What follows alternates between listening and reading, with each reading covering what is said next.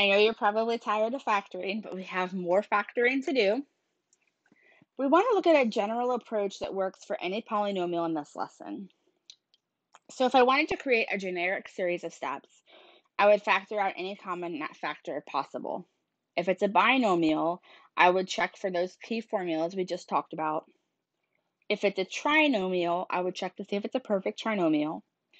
If it has more than 3 terms, I would try factor by grouping.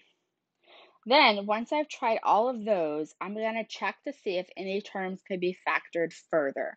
So that's like the example in the previous lecture where your answer was something like y plus 2 times y squared minus 25. Y squared minus 25 can still be factored because it's the difference of squares. And the lab will frustrate you because it's going to tell you you did not simplify fully, and it's a matter of you didn't catch one of those special formulas. Then you can check your work. So we're just going to explore some of these things and review in here. So if I look at the first one in part A, I can't factor a variable out of that. I can only factor a number. So that's fully factored.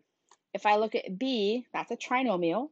So if it's a trinomial, I want to first try and factor out any common factors, which would be x here and 2. Then I'm going to look at the trinomial and say, are there any factors of -2 that add to be 5? And the answer to that is going to be no. So that's as far as I can factor it. In part C, they both have that p minus q in common. So you can pull that to the front, and then you can do 12m minus 7n in the back. Factoring binomials have to be special formulas when you don't have a variable in both terms. So if I have a variable in both terms, this is going to be the method that I look at. Those are all of them in a one-stop shop. So if I look at A, that's going to be the sum and difference of squares. If I look at B, that's prime. There would have to be a subtraction symbol between them, or they would have to be cubes. In C, I have the difference of cubes, so I'm just going to apply the difference of cubes formula, and then I'm going to simplify it out. So you really just have to be able to recognize those binomials. To factor a trinomial, there are some perfect square trinomials that I can look at. This one would fit the perfect square trinomial because the first and the last term are perfect squares, and the middle term is 2 times the square root of the first term times the square root of the second term. Again, if you factor this by grouping, you're going to get the same answer, so you don't have to memorize this one. Same thing on B, I would look at 2 integers whose product is 40 because this doesn't fit the perfect square. None of those terms are perfect squares. I'm going to expand that -13 out to those factors.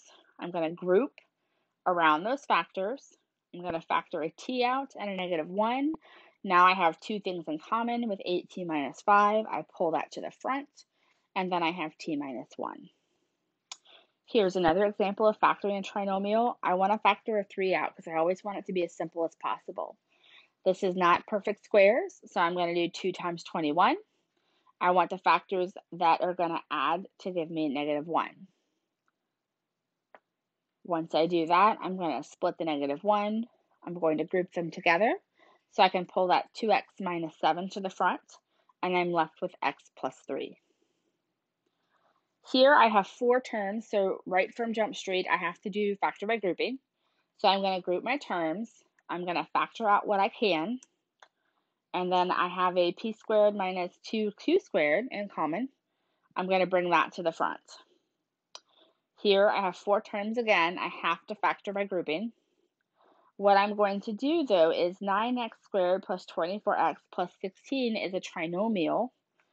And I notice that it's a perfect square trinomial, so I can do it in this way. So when you have that random other variable hanging out in 4 terms, you just want to group away from it.